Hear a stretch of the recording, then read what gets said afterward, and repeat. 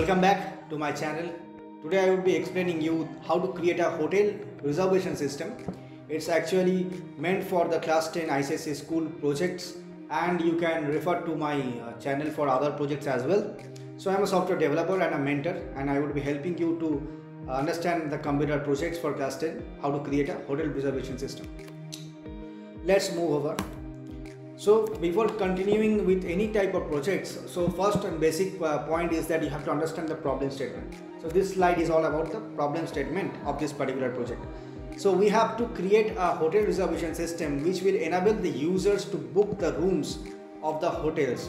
So there is a hotel, and suppose there are some single bed rooms, there are double bed rooms, there are triple bed and deluxe and so on. There can be multiple types of rooms, right?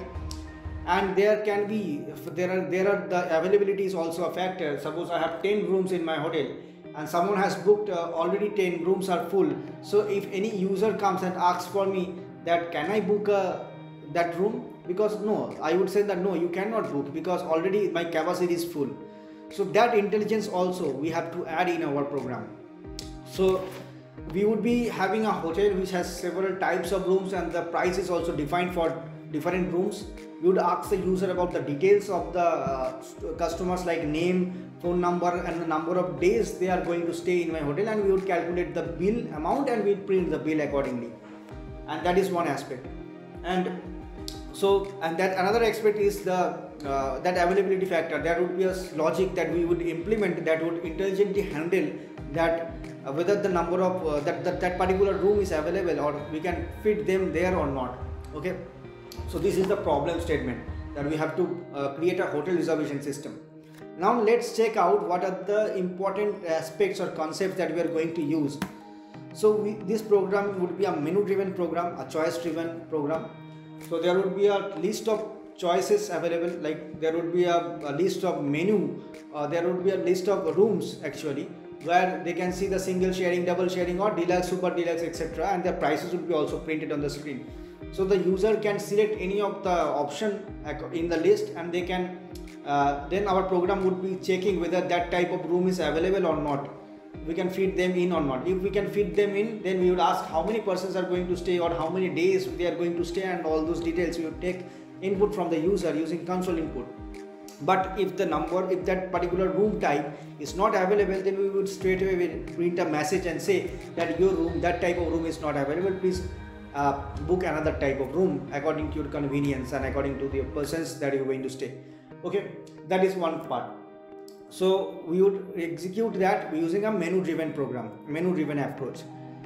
And the logic that we are going to write, that would be inside a while loop that is going to run infinitely. The whole logic would be inside a infinite loop. The code snippet that I have shown in that slide, you can see that there is a condition is true always. So that means this particular piece of code would run infinitely, and it can only be controlled by the user choice. Means if the user wants to stop that, if they press some keys that we are going to define in the program. If suppose I have given a message that if we press yes, then it would continue to the next reservation for the next customer, and if we press no, then it would terminate the program. So if the user presses no and types no and press enter, then the program would get terminated, the infinite loop get terminated. So this infinite loop can only be terminated by the user choice. So it is user choice controlled infinite loop. Okay. So the code snippet also says that only the statements are there, and there is a condition. If that condition is true, we have used a break statement. Now this break statement is a jumping statement, and this break statement, it stops the while loop. In the while loop it is there. In the loop that can be for loop, while loop, do while loop, any loop. But the break statement, what it does, it jumps the control out of that program, out of that loop. So it terminates the loop in one word. So this is the aspect. You can pause the program and take some notes here, because these are the areas from where you can expect some Viva questions. So this is very much important. Don't skip it. So we are going to use choice driven program using console input. And another very much important question is that why are we using infinite loop? The answer is that if we don't use infinite loop, then it would be very problematic for suppose n number of customers are going to come in my hotel today. I don't know what is the number n, right? Today there can be 10 persons going to stay in my room, in the rooms of my hotel. There can be 20 persons coming to my hotel for reservation the next day, and this number is not predictable. This is unpredictable number, right? So that's why we have to give the logic inside a while loop, and that can only be terminated using the choice given by the user. If the user wants to terminate the program, then only it can get terminated. And the number of times the while loop executes is not actually defined, or that is not actually predictable. So that's why we have to use an infinite loop here. Now next aspect what we are going to discuss is about the console input. So console input is the person of this particular program, because whatever we are saying, we are taking input from the user and giving that output to the console window. So these inputs are going to come from the terminal window to the program via input stream. So this input stream is working with the help of some special classes that is already provided by Java, and there are two types of classes. One is the BufferedReader and there is a scanner class. These two classes helps us to take input from the console, from the terminal window, and that input is being transported to the particular Java program.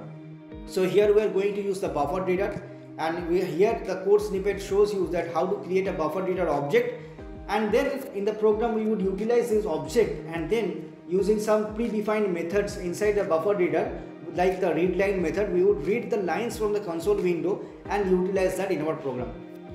Now you can refer to whatever stuffs I have discussed as so far now. That is already I have posted that in this blog inside this website www.onlinestudysmart.com. It's actually an open source development community that I am going to start, and that is the website onlinestudysmart.com. You can refer to the blog section in this website, and you can refer to the project that we are particularly working on. Suppose the hotel reservation system, you can go over there, read and create your project and get the guidance. And if you have some queries, you can also post that in the comment section. I can answer that. That is the resources part where you can refer. Next, let's discuss about the source code and get this. Let's discuss the source code, and then you can find the output as well. Just as we were discussing, we have made the BufferedReader object that we will be using for the console input, and there are room types and rents stored in the array. So there are single occupancy rooms, double occupancy, triple occupancy, deluxe, super deluxe, king size, cottage, tent, etc. There are different types actually, and we have different prices set for the different types of rooms. And the room count is the total capacity actually. For single occupancy we have 5 rooms, we have double occupancy, we have 10 rooms, and so on. So this is my finite number of rooms in my capacity in my hotel. So if someone books a single occupancy room, now the room count would be decreased by 4, decreased by 1, so it becomes 4, and so on. So this is actually to keep a record of my capacity. Now inside this while loop you can see that I have put all the code inside this while loop, right? The while loop ends over here just before the function ends. That means this whole piece of code, whatever I have written inside this one, that is going to run infinitely unless the user stops that, okay, intentionally. So that is actually exit is controlled by the user. So I have first what I have done, I have printed the menu, like press this key for this type of room, and it is available number is also shown here, and the rent is also shown here.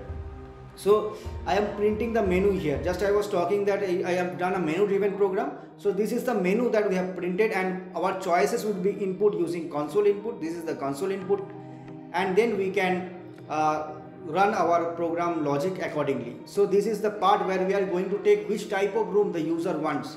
Pressing the option, it can refer to which type of room they are going to opt, and likewise.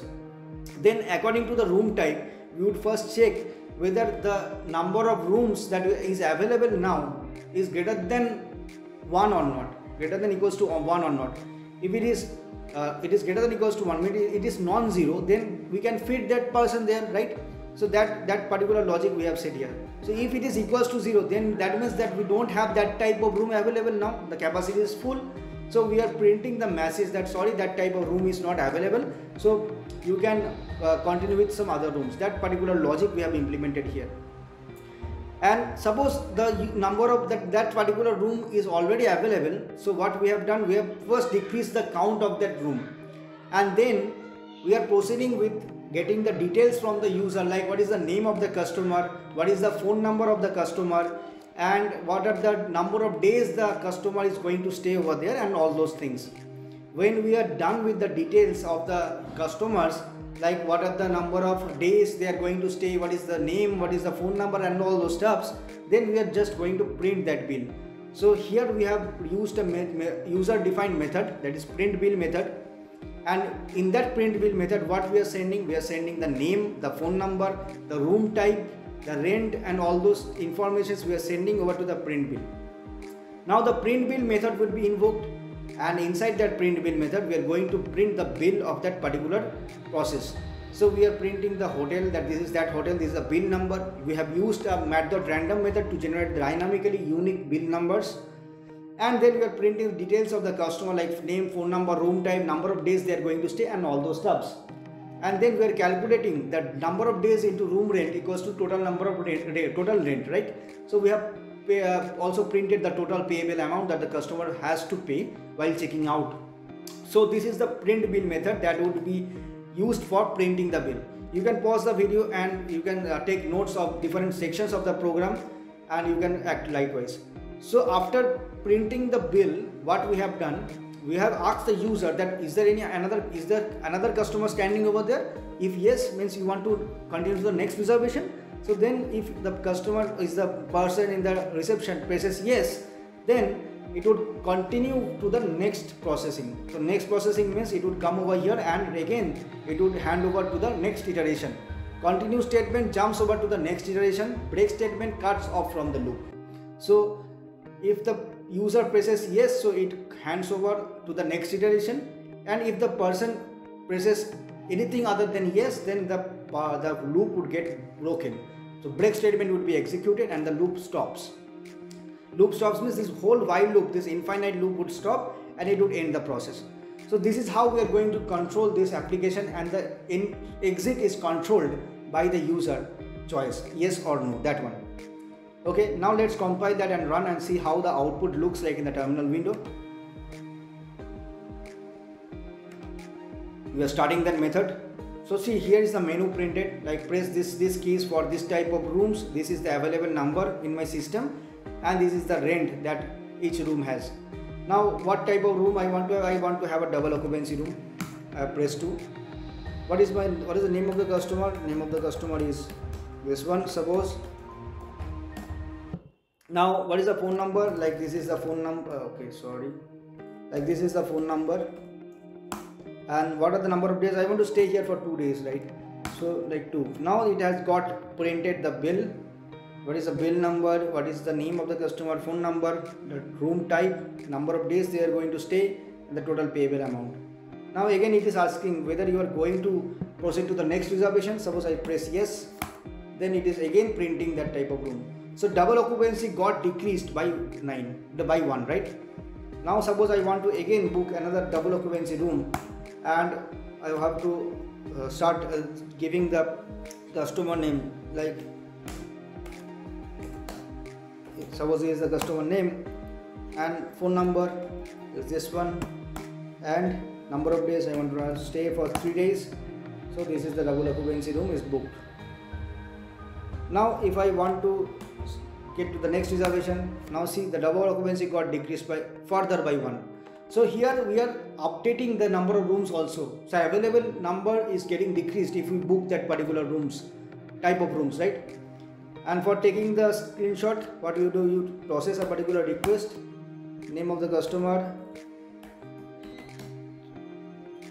and then you give the phone number, they give the number of days of booking, generate the bill, and press N to exit. So I'm pressing N to stop the process. And now you can copy this one and paste it in your Word document, and you can copy this output and show to the project file, the project file or etc. So this is all about the program of the hotel reservation system. If you have any queries, let me know in the comment section, or you can go over in the onlinestudysmart.com and you can go to the blog section, and you can also land over to the blog page and land over to the blog that is meant for that. Go to this site and you can study from there as well. That's all about the program. You can find the source code also in the blogs. So go to this website and start reading. So I have created this free content just for you, just for enlightening you. You can please subscribe the channel and let us know what we should post and how we should grow in the comment section, or the topics that you are facing some issues. We can also make a video on that and help to enlighten you. That's pretty much from me today. So it takes a lot of efforts to create such a content, and it's very much desirable that you please subscribe and hit the bell icon and motivate us to create more content for you. Thanks. Meet you in the next video.